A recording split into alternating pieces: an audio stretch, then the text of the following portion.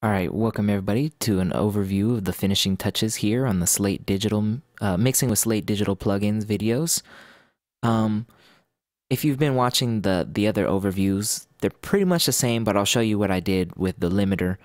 But if you haven't seen those, I'll quickly go over what I did.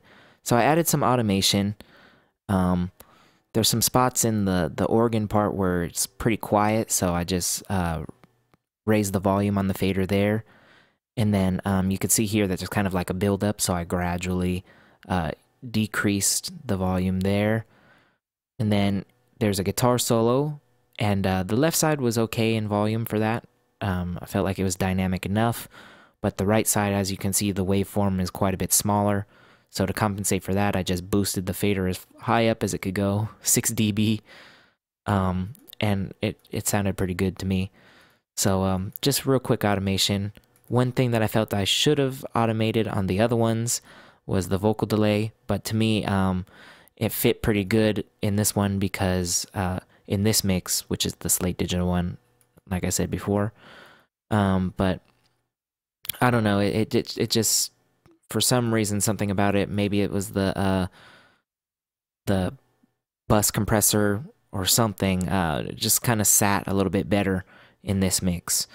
So pretty much same as the other videos, but the difference is that I used FGX. So really the thing about these videos are showing the differences in the limiters. And what I kept the same was that the RMS value was minus 10.5 for all of these. And I just added a slight, like not even a half a dB of compression just to make things a little bit more even going into this leveler. And yeah, I'm boosting it about it was about 5 dB or so. And yeah, this is a really great leveler. I don't want to call it a limiter because that's not really what it is. It's just like a loudness enhancer, I guess. But it's very transparent. It retains the quality of your mix very well, and just makes it louder without coloring it. And that's a great thing for a loudness processor. So yeah, this was just a real quick video. I wanted to show you what I did for the mix. Real simple automation, and just threw on loudness enhancer, not a limiter. It's hard to not say limiter because that's what I'm so used to saying, but a loudness enhancer or processor, whatever you want to call it. So that's just a real quick video because I wanted to show you what's going on behind the scenes, because I didn't show this during the mixing videos. So I hope that you appreciate that. If you did, please give it a thumbs up. If you didn't care about that and you're like, well, why did you include this in the series? You didn't need to do this. You can give it a thumbs down.